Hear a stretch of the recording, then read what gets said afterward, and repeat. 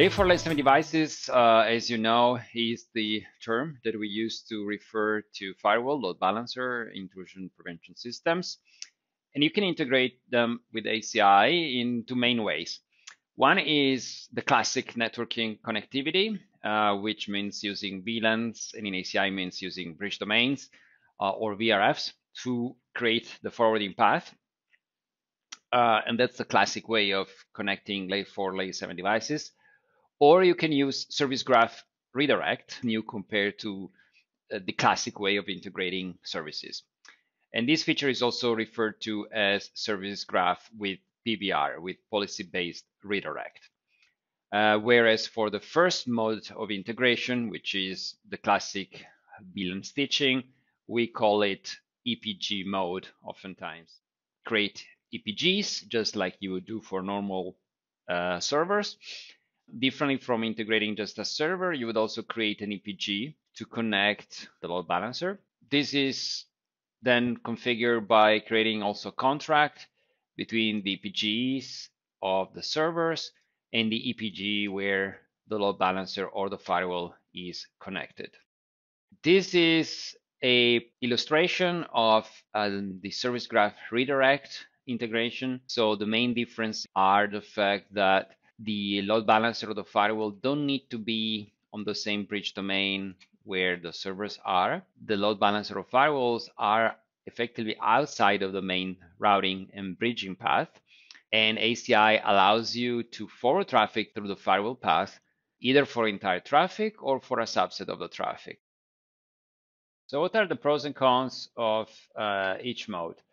Well, the VLAN stitching or VRF sandwiching by using EPGs is the easiest way to migrate from an existing network, and it offers the same flexibility as classic networks. Using VLAN stitching or VRF sandwiching with service graph doesn't add a lot of value to the manual VLAN stitching or EPG mode. It requires understanding the service graph model, so it's slightly more complex. Using service graph with redirect option or with PBR mode, which is the same, it requires a little bit more learning. For migration, it requires some work to redesign, of course, but it offers, in terms of flexibility, the best approach. So looking this from a high-level chart perspective, there is the option to do, let's say, VLAN BD stitching or VRF sandwiching in two different ways. One is the EPG mode, the other one is with service graph, or you can use service graph with redirect mode. This mode is definitely the best for greenfield deployments because it offers so many features and flexibility and so on. This mode is the best for migration because it's very easy to map existing networks to the ACI infrastructure. So let's talk about choosing the right deployment model. First, you need to understand which traffic flows you want to protect to the firewall. Is it north to south? Is it east to west? Are there devices located in multiple data centers? Do you need to deploy a layer 1 firewall or a layer 2 firewall or a routed firewall? Which device should be the default gateway? Which chain model you want to use? And if it's a load balancer, how do you want to handle the return traffic? Is the VIP address on the same subnet as the load balancer interfaces? So you need to ask yourself all these different questions. So let's take a look first at the firewall design options. Let's start from classic networks before ACI. So you could deploy firewall in layer 2 mode between two different VLANs. That's the VLAN stitching mode. We could have firewall as the default gateway for the servers, or you could have the firewall sandwich between VRFs, or you could even use policy-based routing. So how can we map these options to ACI? Let's take a look at the layer 2 firewall with VLAN stitching. So this is what you would have in a classic network, and this is how you would map it to ACI. So you would create a VRF, you would have two bridge domains, and the default gateway would be ACI behind the firewall. So it would be the BD firewall external with the IP address, which would be the default gateway for the servers. Traditional VLAN stitching, simple. You could also improve this by using PBR. I mean, using ACI service graph with PBR, with redirect, which is not a one-to-one mapping with this, but it's more interesting in terms of features to insert a layer 1, layer 2 firewall. Okay. In terms of EPGs and contracts, you can see the details here. Let's take a look at option 2, layer 3 firewall with the firewall as default gateway. So this is how this would look like in ACI. Again, 2 BDs. This BD would just be doing layer 2. And in this case, maybe ACI could be used just as a layer 2 device, just providing bridging. Again, simple deployment, no service graph necessary, just like the previous slide. These are the contracts you would need to use. Let's take a look at option 3, layer 3 firewall with the fabric as default gateway, and this is what sometimes is referred to as a VRF sandwich. So in ACI, you would have 2 VRFs, VRF1 and VRF2, and then here the difference with the previous designs is that you would use a layer 3 out to connect the firewall interfaces. So you would have layer 3 out in and a layer 3 out firewall out. ACI doing routing, service graph not necessary. This is an excellent design for north to south traffic, okay? And this is the, this is the representation of the contracts that you would need in such a design. Option 4, layer 3 firewall with the fabric as a default gateway and using service graph redirect. Here you would need 1 VRF. Firewall can be on the same BD as the servers, but it doesn't have to. The firewall can be in 1 arm mode or 2 arms mode. You could also send just specific traffic to the firewall. ACI is doing the routing. This is excellent for east-to-west traffic. It requires the user service graph. And yeah, again, servers and firewall can be in the same BD or different BDs. In terms of HA options, classic option, active standby mode, doesn't require any service graph redirect. Now, the options that are more advanced require service graph redirect, like the active cluster, where you could have firewalls active in different data centers, all of them active, and it's called the span interchannel mode, which works with the ASA FTD platforms.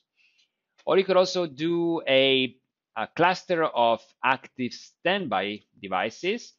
So each active node is a single IP MAC entry, which could fail over to the other device. ACI provides symmetric hashing to send traffic to the same nodes in both directions of the traffic. Let's take a look at the load balancer design options. The classic is the 2-arm design, where the load balancer is the default gateway.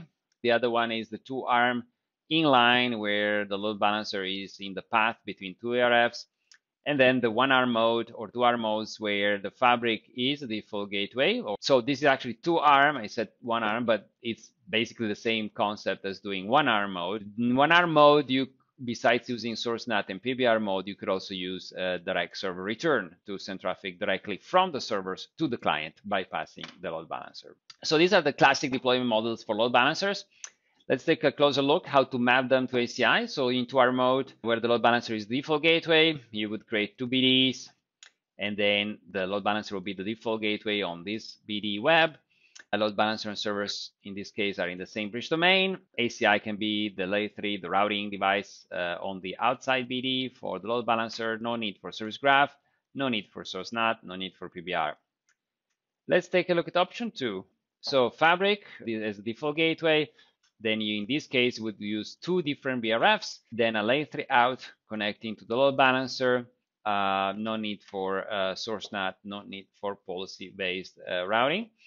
In this case, the VIP belongs to the same BD as the outside bridge domain. Okay, so let's take a look at the option number 3, which is 2-arm designs with the fabric as default gateway. This is leveraging SourceNAT. So in this case, we have 2 different BDs, the BD for load balancing in and the BD for load balancer out, and the BD then for the servers. In this case, you need to use SourceNAT or policy-based routing, or policy-based redirect, I should say. ACI as the layer 3 is providing routing for the traffic, and the service device can be in the same BD or in a different BD compared to the servers. Now, when using policy-based routing, policy-based redirect to redirect the traffic, you need service graph. And you can also specify just center ports that need to go back to the load balancer.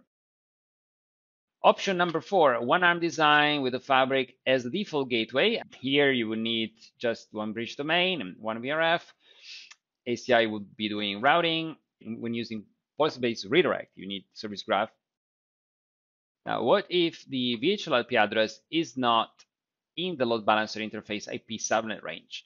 In this case, you should use layer 3 out on the VHL IP side, on the outside of the load balancer. So you could use the load balancer as the gateway, so the layer 3 out and the bridge domain, or you could use the fabric as the gateway. In this case, you need to configure a VRFs sandwich, so 2 VRFs and 2 layer 3 out, and the load balancer will attach to both layer 3 outs. Or still, you could also use a service graph redirect design with the load balancer with a layer 3 out for the VIP and an internal bridge domain for the inside interface of the load balancer. So this concludes this presentation. This was an overview of the different ways to deploy ACI with layer 4, layer 7 services. And then if you want to know more about policy-based redirect and the features that it offers, please check the other presentations.